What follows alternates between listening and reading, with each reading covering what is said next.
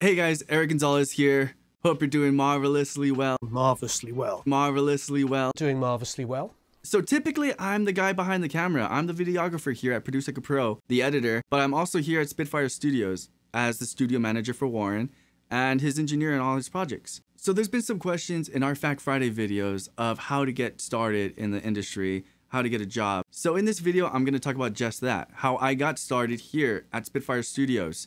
Got to working on all these videos for Produce Like a Pro. In this video, this is gonna be my history from beginning to end of how I got here. So for anyone that's looking to get into the industry, I hope you can take something from this video. And hopefully this video will inspire you to get that gig, that dream job that you want for the rest of your life.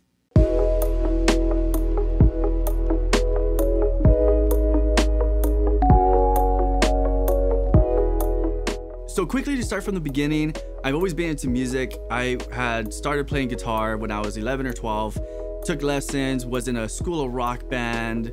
They teach you how to play music, how to play in a band together, and you do a bunch of shows. And I had the dream of, hey, I want to be famous. I want to be a rock star. But down the line, I also knew there was that fear of, well, what if I'm not that 1% that makes it? There's a reality in life, right? Where you can't just decide to be a rock star and all of a sudden you become one. So that's when I started thinking, well, what else is there to do in music? Because I've always wanted to be in music, but what is there to do? I didn't know producing was a thing. I didn't know audio engineering was a thing. I didn't understand any of that. I just thought music just happened. So years later in high school, I learned about internships, and that's when I sought one out. I was lucky enough that one of my teachers had a connection to Epitaph Records, which is a record label owned by Brett Gurewitz, who is a guitar player for Bad Religion, and it runs a lot of punk bands and metal bands. And that's when I learned that internships are very important to get into at least this line of work, because that's where I think you really start to learn, is when you're hands-on. Now at Epitaph, I was doing mostly file stuff. There was no actual working on music, so I stayed there for a year and it was awesome, it was fun, it was cool. But that's when I learned I wanted to be hands-on in music. So after a year, I left Epitaph, found another internship at a creative agency that does music for commercials. I just used Google to find these places. And there I got to be more hands-on with ProTools, learning some sound design stuff. It was really simple things that I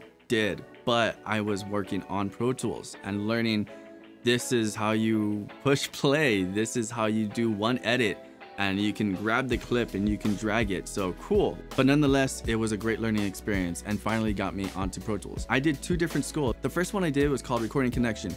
Puts you one-on-one with a mentor who is your teacher, and you guys follow a curriculum and you get your textbooks. And in that curriculum, you start learning what mics are, the different version of mics, dynamic, ribbon, condenser, and then you start getting more into your DAW, whichever one it is. Mine was Pro Tools, and that's when I started learning file management, miking things up, little simple techniques. I was still a beginner, learning like the simplest of things, but I was taking it all in. I was really excited. It was just fun. Now the second school, I went to a community college that had a recording program, and I did a second school because I wanted to keep learning. And I think that's the important thing, was I wanted to keep learning. I wanted to take it all in. If I didn't have a job in music, so I didn't want to wait around and do nothing. I was still in bands, but I wanted to keep pursuing this career potential because I just wanted that failsafe in case I didn't make it as a musician. So now when I started the second school, this is where I get my connection to Warren. It's not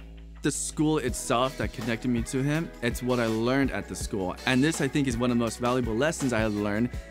And what's funny is it wasn't about music. I was in a class and we were looking up these success stories. And in one of these success stories, this guy, I forgot his name, but he was looking for internships. And I think this was during like the 80s, maybe late 70s. I don't remember the time, but he had this brilliant idea.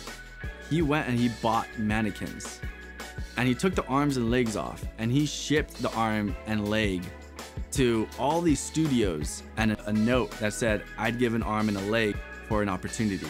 And I mean, it was just really clever. Now, I didn't go sending out arms and legs. What clicked in my mind when I heard that success story is the fact that this guy went out and he didn't wait around and just waited for an opportunity to come to him. He went and sought the opportunity. I thought, I can do that. I can just, find a place and do it. Just reach out, put myself out there and find this opportunity. So I went home, Googled recording studios in LA and started submitting. Made myself a little resume with the internships I had done, whatever experience I had. I sent out those emails to all the recording studios I could find, but it just wasn't enough. It was maybe 4 or 5, and I thought, well, what are the chances? I need more. So I remember another part of the success story is the person reached out to individual people that were successful in the industry that they wanted to be in.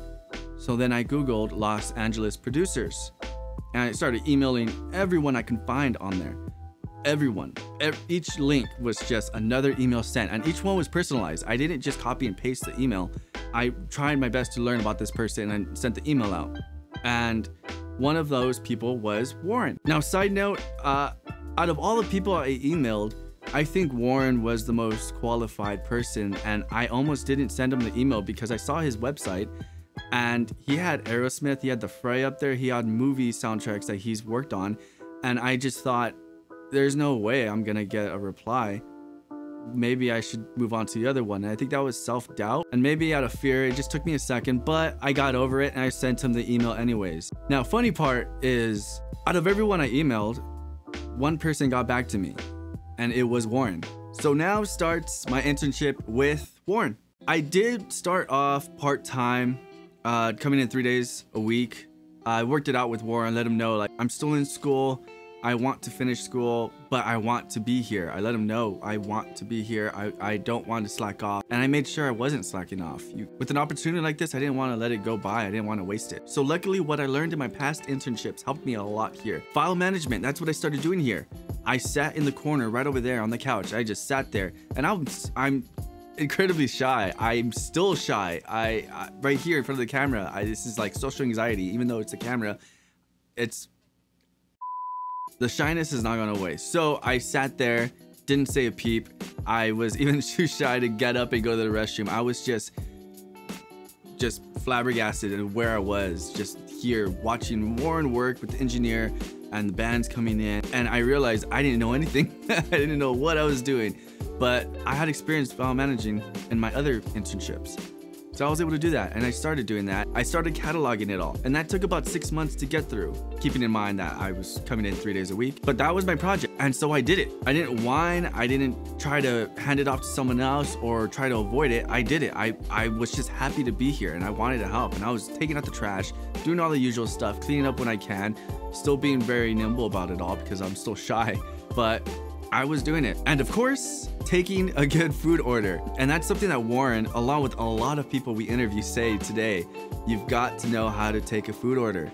If you can't take a food order, how are they gonna trust you with anything else? And it totally makes sense. Time goes by, I finish my cataloging. I try to learn everything I can learn, from the simplest of tasks of just knowing where things go so I can put it back, where the cable should go, wrapping the cables. One of the things was I was so shy, I would just sit down and then the engineer would start cleaning up. And the engineer would tell me, hey, take the initiative and wrap the cables, clean stuff up. When you see it, do it. Don't wait to be asked. And I think that was a really important lesson. It was because I was waiting to be asked. So initiative is very important. Don't just wait around and be told what to do. Don't wait, don't be afraid, just do it. So I kept soaking up everything I could, taking all the opportunities. Little by little, I was getting more responsibilities, which led me to running audio for Produce Like a Pro, then eventually learning how the cameras work, how to set up the lights, and then I was helping set up those shoots. Then I was filming them. Then I was mixing the audio. And each one of these is just a different step that within time I was able to take on and be more comfortable with, and was just able to just do it. So I just kept learning, absorbing as much as I can. If I was needed for extra shifts I wasn't scheduled for, I'd come in. I really was a yes man, to be honest. I wouldn't say no. And if it was something I didn't really know how to do, I'd still say yes, which is risky, but I would then learn. I would YouTube it. I would figure it out. I would Google, like, what did I just say yes to?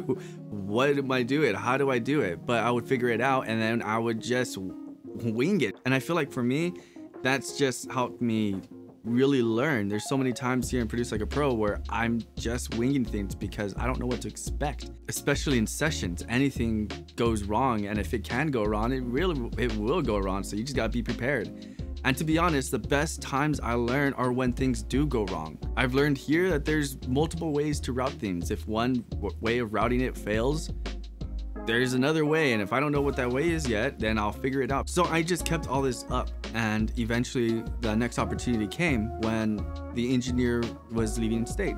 By that time, I had been here for a year and a half already. Warren had known me, and I knew my place around the studio, and I had picked up studio etiquette. There was still so much more to learn, but I was at the level where Warren trusted me. At least I hope he did.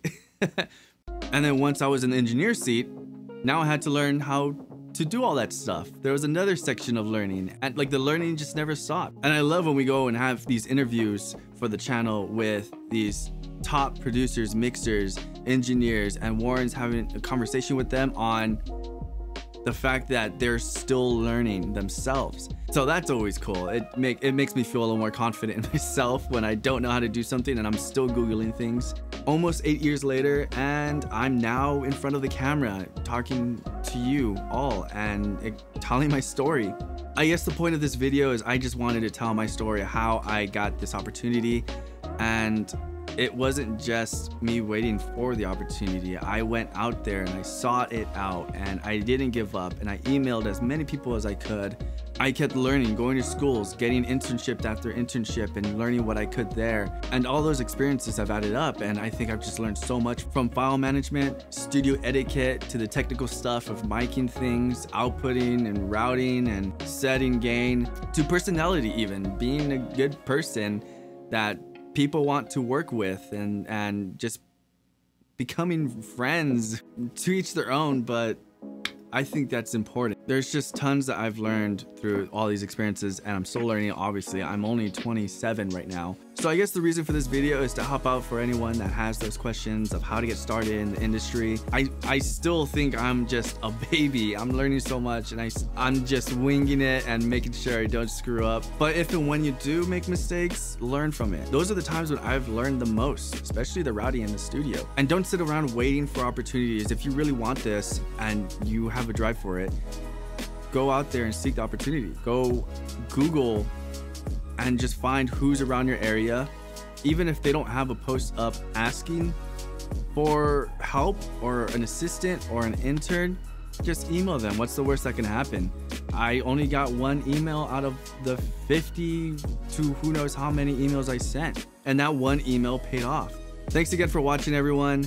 I really hope this helped a lot of people that may have had questions, or at least it entertained you guys. This is only my second video I've done here in front of the camera, not behind the camera. It's weird. But again, Eric Gonzalez. You may see more of me on camera. We'll see. And thanks for watching. Subscribe, click the like button, and make rock and roll hysteria.